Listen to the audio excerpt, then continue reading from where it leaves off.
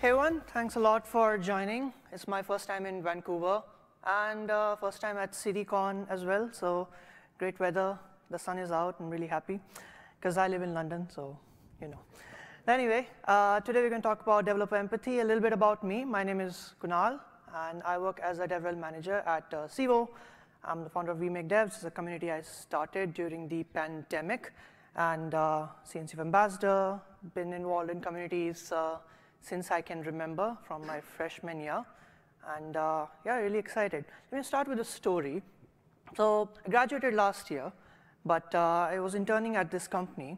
And we had a task, like one of the designers, they had to build a website and make it look great and stuff. But they made the website look great, but it was hard to use. So this made it difficult for people to find what they were looking on the website. And even when I raised some of the concerns, it was ignored because I was an intern. So they're like, oh, what do you know? Anyway. And as the project went on, they started testing it with the users. And as you can expect, they were finding it hard to use the website in terms of buying things and whatever they were selling in terms of the courses and stuff. So the teams didn't really think much about what the users wanted. And this basically caused product problems. They didn't think about the suggestions that other people were giving. And that's what this talk is all about. We're going to talk about empathy. I see a lot of mix of groups of people. We have senior engineers. We have people from various backgrounds. We have students and so many people. So something for everyone to have a key takeaway from the session today. Let me start by discussing what empathy is. Right? So empathy is the ability to understand and share the feelings and perspectives of others. It involves placing oneself in someone else's shoes and seeing things from their point of view. But we're going to focus more on the empathy part in the tech industry, right? In the software development field or whatever. So in software development, empathy plays an essential role in understanding the needs and desires and the pain points, bless you, of the users. And the team members, the future leaders, managers, all sorts of things. So quick raise of hands if you can show me, do you think it's irrelevant, what we're talking about today in the field of software engineering? No hands? Good. So the whole idea is that, when you talk about is it relevant, is empathy relevant in the whole ecosystem that we have here is, coding is all about delivering messages to people and machines. And when you're delivering messages, it leads to communication. And where there is communication, empathy plays a huge role. Some of the examples include commit messages, PRs, tests, error messages, documentation, etc. Empathy is an important aspect in software development because it will enable developers to create products that are more user-friendly and meet the needs of your intended audience. And when developers have empathy for their users, they can anticipate potential issues and design solutions to address those.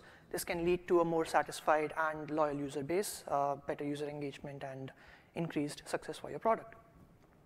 In addition to that, empathy can also improve team collaboration. So we're talking about users, but we're also talking about the people you work with, and communication in the software development, the life cycle. By understanding each other's perspectives and experiences, team members can work together more effectively and efficiently. Empathy can also promote a positive and inclusive work environment, which can help attract and retain the diverse talent in the industry. So overall, very crucial skill, especially in the previous, the intro they were mentioning, right now, with all the whole economy and the layoffs and stuff. So I think it's a good time to talk about that. All right, the next question I want you to ask yourself is your team struggling? So when we talk about, let's say, when team members lack empathy for one another, it can lead to a negative work environment where individuals do not feel valued or respected, and this can lead to lower team morale. Talk about communication, which is a critical aspect because, as I mentioned, code is communication. So critical aspect of software development, and the lack of empathy can hinder the effective communication amongst your teams. So without empathy, team members may not be able to understand or appreciate each other's perspectives, and it may lead to miscommunication or misunderstandings. Product quality, a lack of empathy can result in products that do not meet the needs or desired of the target audience. Developers who lack empathy may need to design products may design products that are difficult to use, as the story I shared from my experience. And lastly, it's also a crucial aspect in problem solving, because when I was interviewing, they asked me a question, and I just gave them the right answer like that. Okay, solve this or do this. And I was like, okay, yeah, this is the most effective solution. 5-10 minutes, done. And I was rejected from the interview. And I was really confused.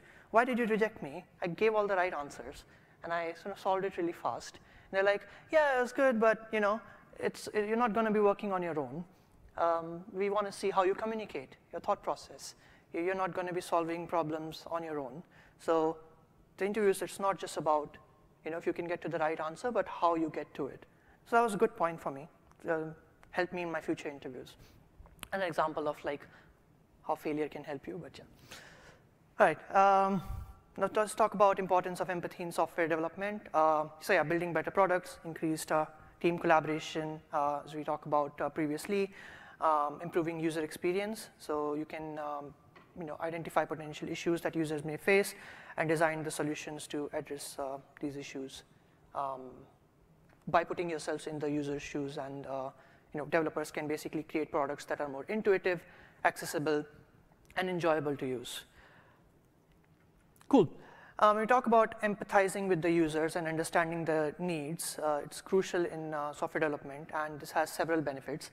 The benefits include increased customer loyalty, competitive advantage, reduced costs, increased innovation. By prioritizing empathy, developers can design products that meet the need of the target audience better than their competitors, resulting in higher user satisfaction. And a few ways, when we talk about users, when we talk about developing products, let me think about what stops people, what prevents people to empathize with your users. So there's a lot of biases that we can talk about today. First one is confirmation bias. So confirmation bias is the tendency to seek out information that confirms pre-existing beliefs or assumptions while ignoring the information that contradicts them. So a developer, for example, who suffers from this confirmation bias will only seek out user feedback that confirms that their assumptions about the product rather than seeking out feedback. So that's one way how sometimes it's what prevents empathy for developers. The second one is curse of knowledge. So the curse of knowledge is the tendency to assume that others know what we know. And developers who suffer from the curse of knowledge may assume that users have the same level of knowledge and expertise as they do.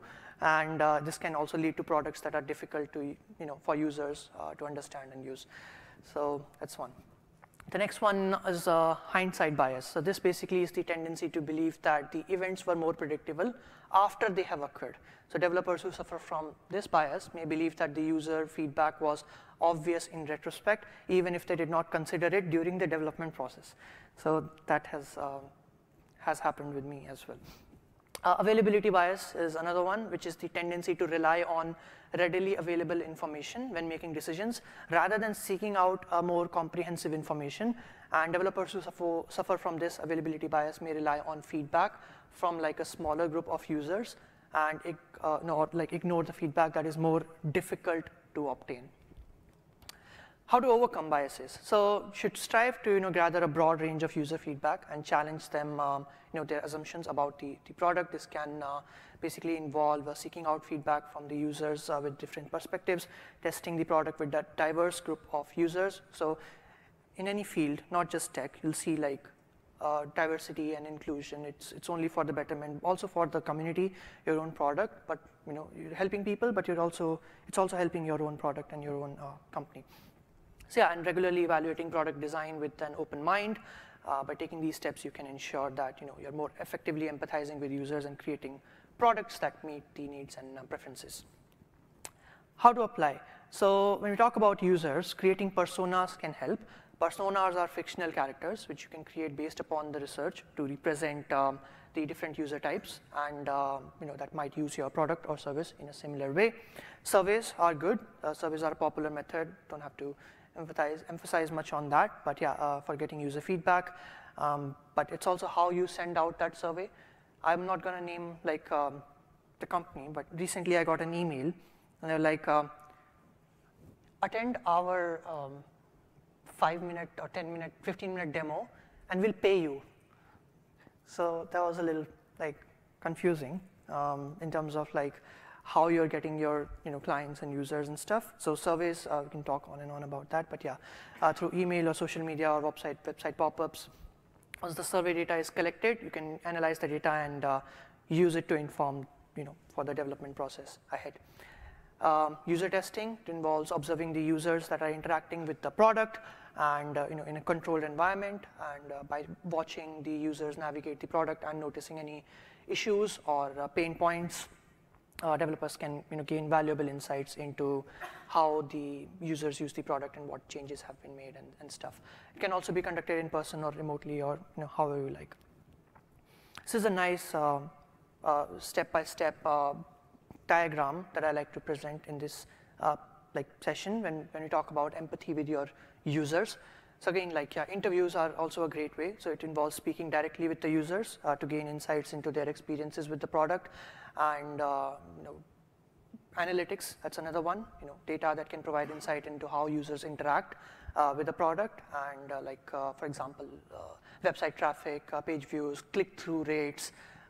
You can gain insights with how people use your product and what changes could be made to improve it. I do this. I have a YouTube channel, so nil plug over there. But it has an analytics dashboard that I use, and it gives all the information around your target audience and what sort of videos are popular, what sort of tutorials are popular, and obviously the comment section, like, didn't understand this, it was difficult, or whatever. So yeah, getting more feedback from people, and I think applies really well when you're talking to your users and customers. Lastly, focus groups, like groups involving together like small group of people to discuss the experiences with the product, and yeah, similarly can be conducted in person or remotely. So during the focus group, developers can ask questions around their needs and their preferences and the experiences with the product, as well as observe how the group interacts with the product. All right, so that was the user part. Now moving on to the second part of empathy, we talk about teammates. So empathy is essential for building strong and collaborative teams in several ways. For example, the first one is really important, trust. Empathy helps to build trust among team members. When a team member is demonstrating empathy, they show that they care about each other's feelings and perspectives, which can lead to an increased trust and respect. Second one is communication, as I already spoke about that. Not going to elaborate on it, but yeah, it can improve communication among team members. And when you understand and respect each other's perspectives, other people are more likely to listen. So this can lead to like a more productive discussion and fewer misunderstandings. Conflict resolutions. So empathy can resolve conflicts amongst team members. When team members are empathetic, they are better able to understand each other's perspectives and find mutual agreeable solutions. So this can reduce tension and promote collaboration within the teams. Creativity is another one, can promote creativity within the team. And when the team members understand the needs and desires of the target audience, they can develop more innovative solutions that meet those needs. So this can lead to new ideas and approaches that differentiate the team from their competitors, if you will, if you talk about that. Morale, another important aspect when we talk about teams. So empathy can improve team morale by creating a more positive and supportive work environment. And when the team members, I'm sure every one of you as well, when you feel like you are being understood and respected, you are more likely to feel motivated and engaged in your work. Now, how to do it? Strategies. Active listening involves fully concentrating on what the other person is trying to say. I was watching an interview by, I think it was Satya Nadella, the CEO of Microsoft, and the interviewer asked them, how do you run a good meeting? So he was like, listen more, talk less, be decisive when the time comes. This can help team members feel heard and understood, and it can promote empathy and trust within the team. Second one is you can put oneself in other shoes. It's it's the code that I've mentioned, I think, the third time now, because it's really important. The next one is practicing curiosity. Asking questions about others' experiences, thoughts, and feelings can help develop empathy. And by showing interest in others and their perspectives, the team members can better understand their needs and concerns. The next one is also around, it's called practicing perspective taking. So perspective taking involves imagining oneself in others' position and thinking about their thoughts and feelings and motivations. So that's another one. Providing support, I think that's another important one. Where I work, we have this policy, like there are no bad questions. We have a no blame culture, so people are free to ask anything, and when possible, we support each other and stuff. So offering support and encouragement to team members can also help to build empathy and trust within the team. And yeah, by just showing that you care about the well-being and the success of the team members, they are more likely to feel valued and respected. Cool. Next one is bad code. Swap the blame for honor. What I mean by that is, you join a new company, you see a nice project, and you're like, oh, this code is garbage. So what do we do? Think about, like, in life, I try to think about what I can do, not just in tech, but like if I don't have control over something, I wouldn't worry about it. But ideally, if I'm talking about this example, think of it as an archaeological site. So when archaeologists dig up stuff and they find the, like dinosaurs or whatever, and they're like, oh, this is really bad code. It's all messed up and it's not properly aligned and everything. Yeah, because it's like really old and the person probably left. So what do? You reverse engineer, you pick up the pieces, and you work with what you have. So I like to give this archaeological dig analogy when you're working with really code that you don't like, let's put it that way. Speaking of code that you don't like and you're working on it, empathy in terms of like the struggles that you are facing, like, oh, this is not a nice code and I'm feeling so much, it's taking so much of my time, and think about the next person who's gonna, work on that same repository. So it's another point, which is leave the code better than you found it. It's also, a nice practice that you can apply. Now, messaging best practices, and you talk about working with teammates. So empathy is speaking to others how you'd like to be spoken to. And when you talk about like PRs and like not assuming that, the other people, like the biases that I was talking about, not assuming that everyone has like the same level of knowledge as you. I believe that good writing is simple writing, and don't assume that everyone who is reading your writing knows everything what you're talking about. And yeah. All right, lastly, here we have empathy for future engineers. So, because that's what we're doing here, we are at the, tomorrow starts Open Source Summit. So we talk about a 10, 20, 30, 40 years down the line, who's going to manage Kubernetes or the, GitOps Foundation, everything. Folks who are kids right now. So empathy for future engineers, both in the field of when they're starting out in tech, when they're growing, when they're planning to become a contributor. So think about it. When you think about a foundation like this, like what is your mission, and who is your why would anyone want to join? So I get this question a lot. Now I want to start my own community. How do I do? So think about it. What is the mission of your community? Why would anyone want to join? What do you have in return to offer? How do you keep people engaged? We talk about future engineers and start with like someone who has just joined your team. One of the best things you can do is have readable code, because by limiting abstractions, avoiding complex logic, and using like good naming conventions. And this reminds me of a funny incident. I was working at this company. I was interning, and it was a startup back in India, and they gave me like there was a project, some pipeline, and I was asking for like, okay, can you send me like some resources? I want to get started with it. So they sent me some blogs and stuff. I was like, okay, that's fine, but can you send me some documentation? So the senior engineer, he was like, I am the documentation. And I was like, but I don't want to take too much of your time, I feel guilty that I'm taking so much of your time. But anyway, say if you, again, find yourself in a place where there's no lack of documentation, you should probably help the future people and write good talks. When you talk about future leaders, then this is a quote I really like. Some of the finest leaders are the ones who remember what it was like to work their way up from the bottom, or who can foresee themselves in others' positions. Again, this is the fourth time I'm mentioning the seeing yourselves in other people's shoes. because it's really important. And lastly, empathetic leaders also understand imposter syndrome. Imposter syndrome, it's not a, if it's out of your control, then I don't think you should, it's like a bad thing, because everyone faces imposter syndrome, senior engineers, juniors, or whatever. That's fine, nobody invites imposter syndrome, but the thing that matters is, what do you do about it? So I think understanding it, working on it, and making sure that you get through it. So leaders understand imposter syndrome. I'd like to close this presentation with one question. Can empathy be taught? So from what we've learned today, it's often described as the ability to understand and share the feelings and perspectives of others. However, it is much more than just a feeling.